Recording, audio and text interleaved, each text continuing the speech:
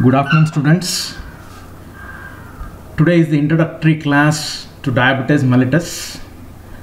This is going to facilitate our understanding of pharmacotherapy in the future classes.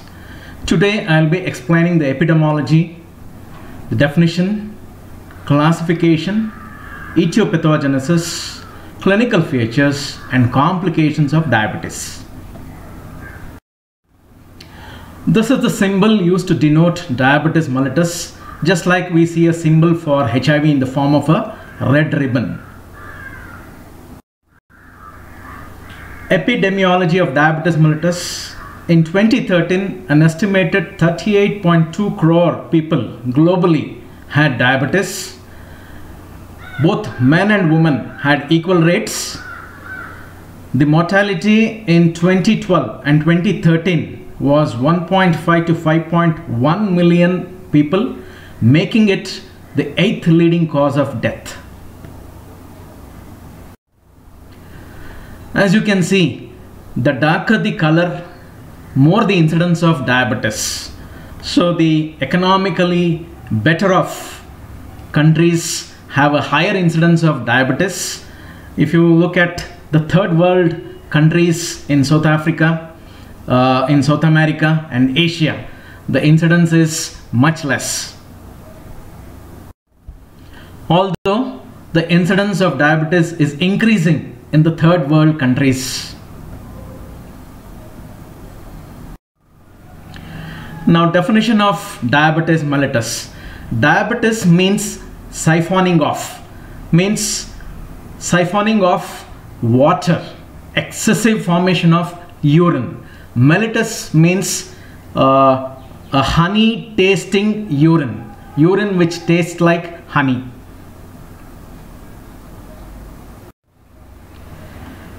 Diabetes mellitus is characterized by metabolic disturbances in carbohydrate, protein and lipid metabolism, and it is characterized by hyperglycemia, glycosuria, hyperlipidemia, negative nitrogen balance, sometimes ketonemia, and an increased risk of complications due to vascular disease. Now, what is the reason for hyperglycemia in diabetes mellitus? It is because of the inability of the tissues to utilize the plasma glucose. And why is it so? This is because of inadequate secretion of insulin or due to insulin resistance. Insulin resistance means reduced sensitivity of the tissues to the actions of insulin. Glycosuria is seen in diabetes because there is reduction in the ability of the kidneys to reabsorb glucose over a particular level. Now what happens is, whatever glucose is filtered in the glomerulus is usually reabsorbed in the renal tubules. But since there is excessive glucose which is filtered in diabetes, the amount of glucose present in the filtrate is too much for the kidneys to reabsorb. And when the renal threshold for reabsorption is overwhelmed, glucose trickles into the urine to cause glycosuria. Now, insulin interferes with lipolysis, and since in diabetes mellitus there is a reduction in the action of insulin, either because it is synthesized in less quantities or because of insulin resistance, there is excessive breakdown of adipose tissue, releasing triglycerides. This is responsible for hypertriglyceridemia. Now, insulin is basically an anabolic hormone. In its absence, there is going to be proteolysis, breakdown of muscle proteins. And what happens is amino acids are released which get converted into glucose, urea and ammonia in the liver. Now this urea is excreted, giving rise to what is called as a negative nitrogen balance. Sometimes there is ketonemia, and usually it is seen in type 1 diabetes because insulin lack is severe, and whenever there is severe lack of insulin, there is going to be excessive lipolysis releasing free fatty acids, and free fatty acids are converted into ketones. So ketones can be acetone, acetoacetate, and beta hydroxybutyric acid. So the formation of ketone bodies is responsible for acidosis, and when it becomes severe, it can give rise to what is called as diabetic ketoacidotic coma. Now, ketone bodies interfere with the utilization of glucose by the brain, giving rise to some issues like altered consciousness, and when it becomes very severe, it can lead to diabetic coma.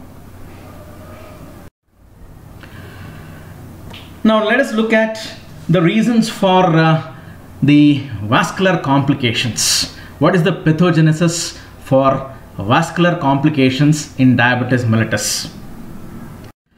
Now, vascular complications are basically because of the tissues being exposed to very high levels of plasma glucose for a long period of time. This gives rise to what is called as non-enzymatic glycosylation of tissue proteins, and there is also accumulation of a reduced byproduct of glucose metabolism called as sorbitol. So these two events are responsible for vascular pathological changes throughout the body, giving rise to thickening of the capillary basement membrane. There is increase in the vessel wall matrix as well as cellular proliferation.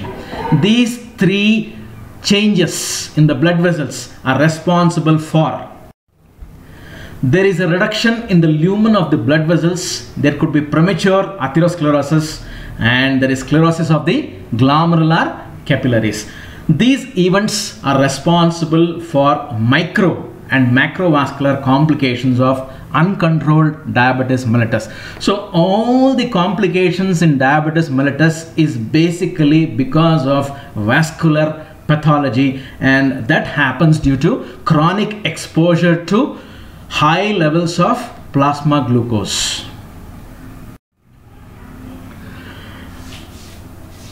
Now, classification of diabetes mellitus. Basically, there are two main types, that is type 1 and type 2. Type 1 may also be called as insulin dependent diabetes mellitus because the main treatment for type 1 diabetics is giving insulin. And that is obvious because insulin secretion is very minimal, and that is because of damage to the beta cells. Now, another terminology for type 1 diabetes was juvenile onset diabetes mellitus, which is no longer used because type 1 diabetes has also been seen in older individuals. Now, the second type is type 2 diabetes mellitus, which is also known as non-insulin dependent diabetes mellitus because insulin levels are low, normal, or even high. And the reason for hyperglycemia being not just a relative lack of insulin secretion, but also because of insulin resistance. Now, type 2 diabetes was also called as maturity onset diabetes mellitus because the incidence is more in middle-aged people after the age of 40. But now we don't use this term maturity onset diabetes mellitus because type 2 diabetes has also been seen in adolescent and pre-adolescent individuals, and it has been seen in children with the age of 5 years also.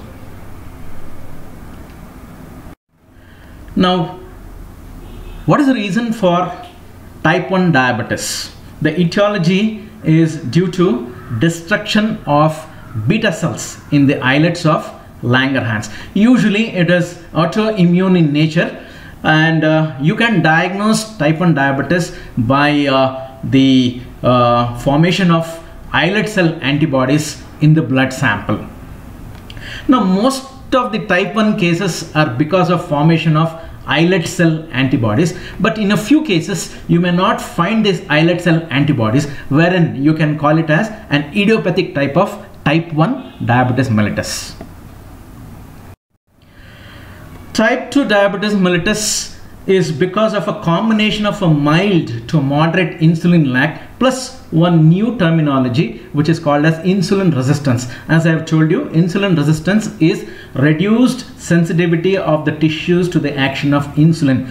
Now, insulin produces its action by interacting with what are called as insulin receptors, which are almost present throughout the body. They are membrane receptors, and the reason for insulin resistance could be one, downregulation of the insulin receptors, or the transducer mechanisms would have become weak. Now, we are saying insulin resistance is very important in the etiology of type 2 diabetes. Now, what are the causes for insulin resistance? Number one, it could be genetic. That is, a strong family history could be a cause for type 2 diabetes in the offspring. Now, under environmental factors, it could be obesity and lack of physical activity. So there is a direct proportionality between body mass index and insulin resistance. Greater the body mass index, more are the chances of insulin resistance. And lack of physical activity has also been associated with insulin resistance.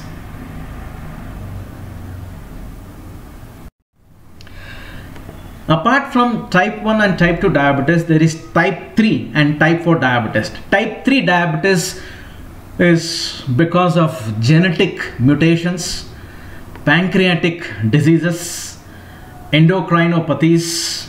It could be glucocorticoid induced due to infections and some genetic syndromes. And type 4 diabetes is because of pregnancy. We call it as gestational diabetes mellitus. Now let us compare type 1 and type 2 diabetes. Now the onset of type 1 diabetes is very sudden compared to the gradual onset in type 2 diabetes, and type 1 diabetes is usually seen in children. Very rarely we find it in middle-aged individuals, whereas type 2 diabetes is usually seen after the age of 40, but nowadays we have seen that in children also. Type 1 diabetics are usually thin or normal built, whereas majority of type 2 diabetics are obese. Ketoacidosis is common in type 1 diabetes because the insulin secretion is very minimal. There is a severe lack of insulin, whereas it is rare in type 2 diabetes because insulin secretion can be normal, it can be high, and sometimes low also. Low means relatively low, not very low. Now, islet cell antibodies are usually found in type 1 diabetics but absent in type 2 diabetics. And as we have seen, endogenous insulin secretion is low or absent in type 1 diabetes, whereas it can be normal, increased, or relatively decreased in type 2 diabetics. Genetic predisposition in type 2 diabetics is very high. That means if the parents are having type 2 diabetes, there is a very good chance for the offsprings to have type 2 diabetics. Genetic predisposition is relatively less in type 1 diabetics, and majority of the diabetes mellitus patients are of type 2. That is 90 to 95% of all diabetics are type 2 diabetics. So this picture helps us to understand type 1 and type 2 diabetes better. The healthy individual, you can see insulin secretion is normal, and the action on the insulin receptor is responsible for the transducer mechanisms which cause uptake and utilization of glucose.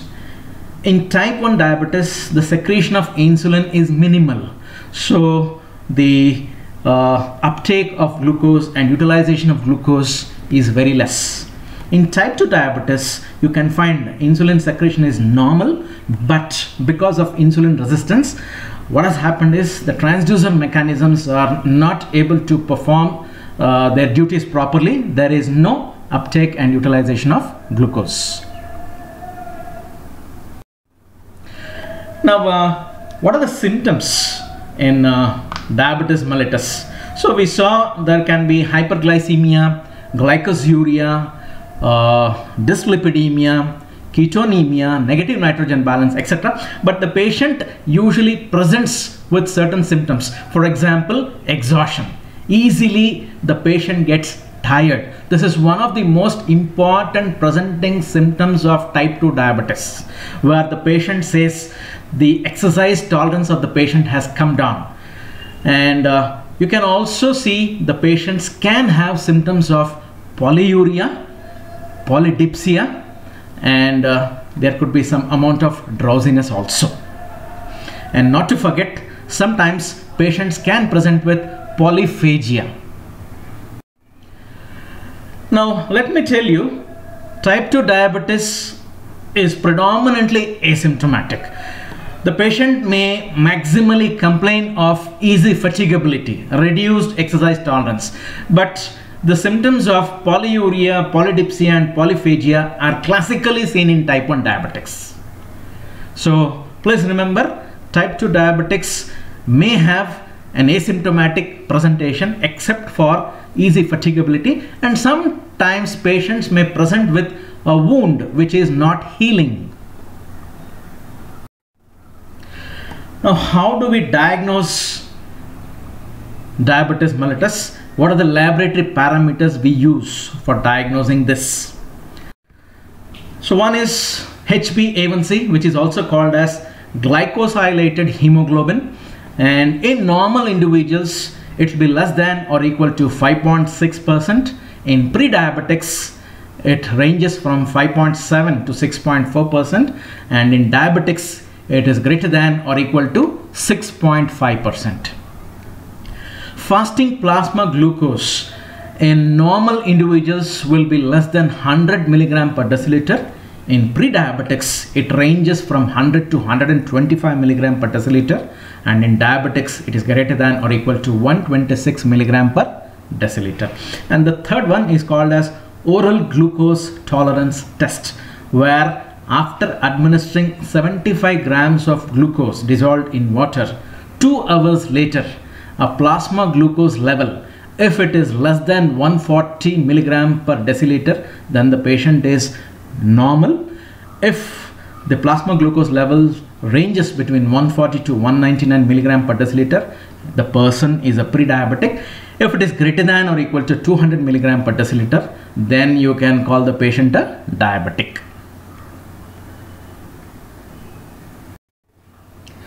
Now let us look at the complications of diabetes mellitus. It can be acute or chronic.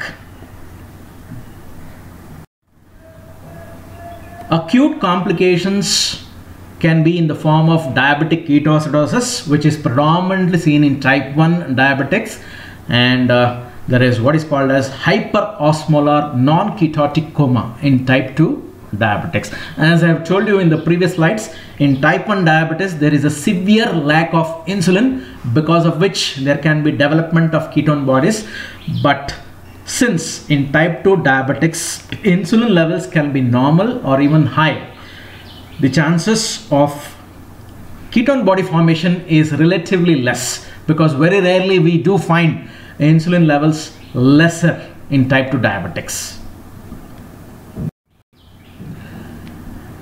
Chronic complications of diabetes mellitus can be microvascular or macrovascular. As I have already explained, the vascular pathological changes take place throughout the body, giving rise to complications. So what does happen is the vascular complications will interfere with the flow of blood because of a reduction in the lumen of the blood vessels, and this can be critical to the various organs of the body. Microvascular complications of diabetes can be diabetic nephropathy, diabetic retinopathy and diabetic neuropathy. So as the name suggests, it's the small blood vessels which are affected. That is why microvascular complications. Now macrovascular complications, obviously the larger blood vessels are involved, they are affected. For example, the cerebral artery, the coronary artery and the other major arteries. So cerebrovascular events like TIAs, transient ischemic attacks and strokes, coronary artery diseases like angina pectoris, myocardial infarction, and peripheral vascular diseases, which can lead to foot ulcers and gangrene. So diabetic nephropathy, especially due to type 2 diabetes, has been found to cause around 35 to 50% of end-stage renal disease. That means the only option in end-stage renal disease is either renal transplantation or lifelong dialysis. This is according to the data system from United States.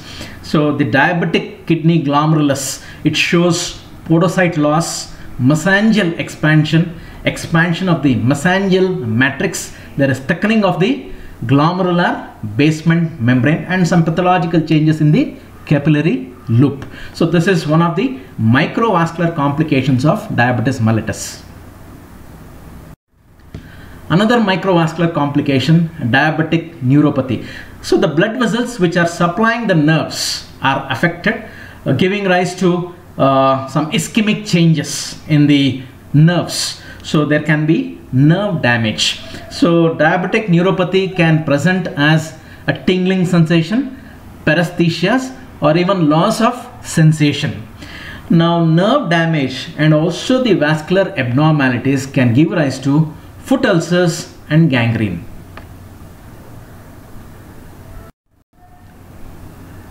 Diabetic foot ulcers can be seen in 4 to 10% of patients with diabetes, according to a study in 2012.